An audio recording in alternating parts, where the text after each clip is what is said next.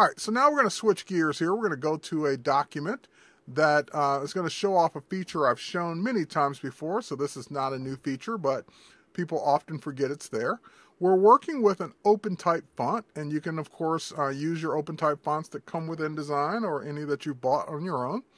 And it says there's a big O next to it, letting me know it's OpenType. And whenever there's an OpenType font, there's usually some goodness inside that we have multiple glyphs or characters to choose from. So if I wanted to use a different capital I for BICMscript Pro, I can go to my Type menu, I can come down to my Glyphs panel, and that will bring up a panel that normally is on entire font, meaning showing me all of the characters or glyphs in that font. But if I choose alternates for selection, that will allow me to go in and see any additional I's that this font has, any additional capital I's. So I can double click to choose a different I for that particular selection. So I have 3 I's in this case. It's like playing a board game. How many I's do I have on the board? 3. Okay, so let's go in. Let's highlight the letter G. Ooh, I've got a bunch of letter G's I can pick from. I kind of like that one. That's always been one of my favorites. So OpenType, working with multiple glyphs, that is tip number 6. All right, so let's go ahead, and now we're going to switch gears here. We're going to close the Glyphs panel. We're going to switch over to an animation document I've got here. So we're going to switch gears and talk about interactive. And in this document, didn't mean to launch that. In this document, we've got an animation here. Let's zoom out a little bit more. There we go. And we've got this ball or this circle that goes from the left to the right. Now, normally when you create an animation, and we'll switch over to our interactive panel or work group. And in our interactive panel, interactive work group, we have the animation panel, and that panel is showing the circle, and it's doing a custom move to the right. However, normally these things happen on page load. What we want to do in this is tip number 7, is adding your own controls to start, stop, or pause an animation. So there are some buttons here. These are just nothing more than graphics.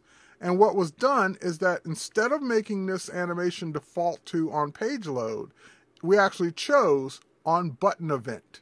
So we created a button, and if we click on this button here, we can actually go to the buttons panel, and we can see that the button will play an animation. It will play the animation circle. So you can go in and you can add in your own button choices for animation and tell it which animation to play. This one, of course, is set to pause, and this one, of course, is set to stop. So now, if we were to preview this, we can go ahead and preview the whole thing. And again, the circle does not start moving until I click the play button. I can hover over pause to pause it temporarily and move away, or stop it to put it back to the beginning. So that is tip number 7, controlling your animations inside of InDesign CS5 without them starting on page load. All right, next, let's go to tip number 8, which is animating something along a path. Now, in this particular animation, which I've done before, we've got these 3 little flies flying around the compost pile there. And what I wanted to do is show quickly just how something like that would be created. So we'll zoom in down here to this empty spot. We'll just create any object. It could be any object that you create inside of InDesign or bring in as artwork. And we'll apply a color to this. We'll just give it a kind of a red fill. And now what I want to do is I want to animate that object along a path, but I have to go ahead and create the path. So we'll switch over to the Wacom pen here. We'll grab the pencil tool, and we'll just kind of make our own irregular path here for that object to fly along. All right, so we don't want it to have a fill, so we'll just swap the fill and the stroke. We don't really even need a stroke either, but we'll leave it there. We'll go ahead and select the path, and we'll select our object. And here's all you have to do. You just go to your animation panel, and in the bottom of your animation panel, there is a choice of convert to motion path. In other words, it detects the object and the path and will automatically assign that object to your path. So it's done it for me. It's ready to go. The only other thing I would want to do now is I would want to control how this thing plays. So it plays on page load, but I also want it to loop around, and I want it to take, I don't know, 2 seconds to do it. I don't want it to be that fast. Last but not least, when do I want it to happen? Because right now it's going to happen last. Just so we don't have to wait for it, I'm going to pull it up to the top so it happens first. Then we'll preview this, and it should be one of the first things to start going there. And there it is. There's my circle animating and looping based on the path that I created in real time. 2 seconds to complete the entire path. There you go. So that was your tip number 8, animating something along a path. All right, so now let's go to tip number 9, and this is one of my favorite tips that I have not shown before. This is a brand new one. Now, I have shown how to do a slideshow inside of InDesign. That's not new, but we're going to add a little twist to it. So let's go ahead and select these 5 photos here. We're going to go to our alignment panel, and we're just going to align them to their lefts and to their tops, which I've done many times before. Now we'll go to the Object States panel, and we're going to create a new object state for that, which will turn these building shots into one multiple state object. So we'll call it Buildings, and we'll call it Fade. Buildings Fade. All right, so that should give you a hint of what we're going to do here. So now we're going to go ahead and switch to the button. Let's deselect. We'll switch to the button. We'll go to our buttons panel, and we're going to say on release, go to the previous state of Buildings Fade and stop at the first state. All right, next button, go to next state of Buildings Fade, stop at the last state. So in other words, it will click all the way through to the end and stop, click all the way back to the beginning and stop. It will not loop around.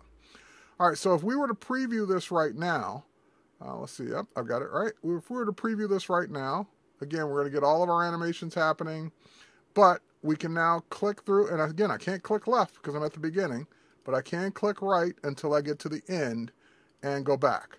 Here's what we want to change. This part I've done before, but we want to change. I don't just want it to jump to the next photo. I'd like a little cross dissolve or fade from photo to photo. That's what's new. All right, so how are we going to do that? Well, you remember, each object has an object state. And if we click on, even if the object selected, we can still jump to the states. So I can click on state number 2. I can bring up my animation panel. As long as I keep my object states separate, I can keep those showing at the same time. And what I want to do is I want to drill down into state number 2. So I'm just going to double click on it. Now I get animation properties for state number 2. And I want to choose a preset that says, actually I don't want to, I do want to choose a preset that says fade. Let's see, we want to do a fade in. So we're going to fade that in and we're going to have it take 2 seconds.